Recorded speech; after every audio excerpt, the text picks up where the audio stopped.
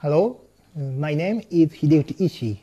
I'm from Nagoya University and invited by University of Angers for collaboration. Today, I will talk about the so-called Ziegler integral formula because its proof contains some typical arguments for homogeneous cone. I write Pn the set of real symmetric matrices of size n, which is positive definite. The positive definite means all eigenvalues of x are positive.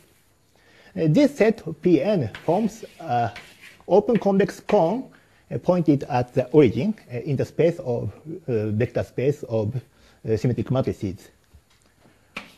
For a invertible matrix, then any positive definite x, the matrix A x transpose A is again positive definite matrix.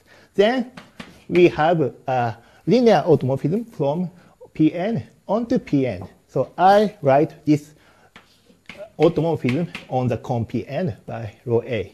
Then the homogeneity of the cone Pn means that for any 2 points in the cone Pn, there exists A such that these 2 points are mapped to each other by this linear automorphisms.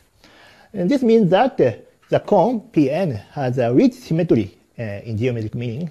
Actually, so it has more symmetry than usual ball. Using this homogeneity or symmetry, we can show many interesting formula over the cone. I will present one. Let gamma n be the function of alpha defined by this integral. For n equal 1, this is usual gamma integral alpha. So x dx is invariant measure on the half line.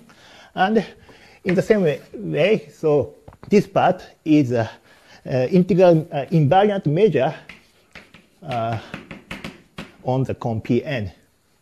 Then the Ziegler integral formula named after Ziegler, but first found by Wishart is the following formula. The difference is the presence of the positive definite y. So integral of this y is here becomes gamma factor times determinant of negative power. So we can deduce this formula from the homogeneity. For we take A such that y equal rho ai, then the trace xy, so y equal A transpose A, then by the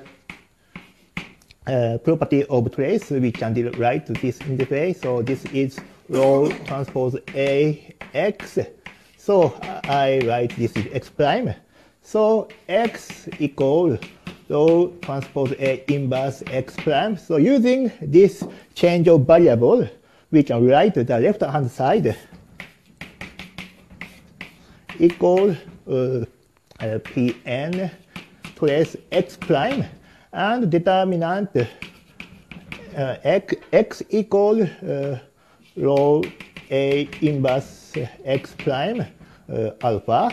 Then because of the invariance, we have determinant x prime,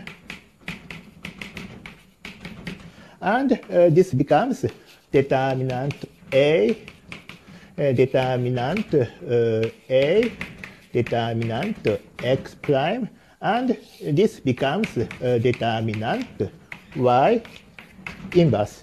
So in this way, so determinant negative power is factored out.